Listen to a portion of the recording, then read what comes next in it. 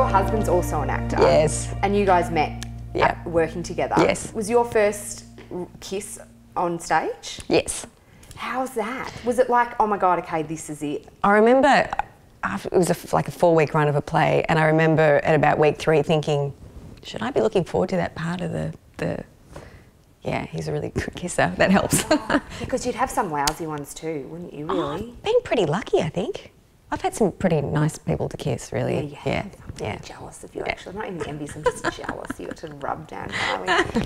Let's go back to your husband from Dan Harley, back to your husband. He's an actor too. How does it feel when you do have to play roles like that and you know the other's going to be watching? He is not in the least bit phased. Right. Which is sort of good. Yeah. But I don't love it. I don't love it when he has to kiss someone else, but we have to, it's just the way it is, you know, and we trust each other, and I guess that's why he's not phased. He's not in the least bit worried about me. So. No. Which is nice, at least he's really confident in your relationship. He's very confident about me. I'm like that with my boyfriend too. Sometimes I'm like, you never get jealous. You should get a little bit jealous. Just doesn't. Yeah, just pretend, humour me. Yeah, pretend something, anything. So how did that kiss on stage eventuate to you guys? Oh, well, we were both in serious relationships with other people. So I remember thinking, and I was socially awkward around him for about 2 years.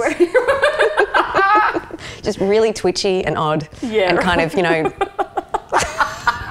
but really aware of where he was in the room, but kind of uncomfortable with that. Isn't that funny? I love that. So eventually he split up with his lovely girl who I knew before him.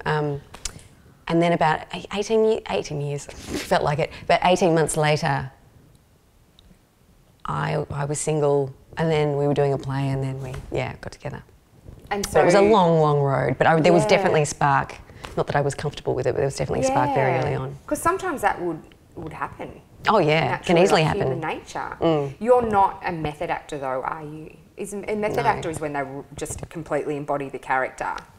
Because that would be hard to go, I'm meant to be in love with this person, and then not kind of get those feelings. Well, I think when you're younger, your 20s, I think, you know, go for it. Have lots of, have fun. But I guess when you get a bit older, you realise that it's they're like summer romances. You have to understand what they are and understand that it's not real. It's the work you're doing. And so I try, and I don't want to be smug about this because people stuff it up all the time. But I try and keep it really clear. And I think when you get older, everyone else is married too, so you just have to keep it really, or in relationships, keep it really clear that it's work.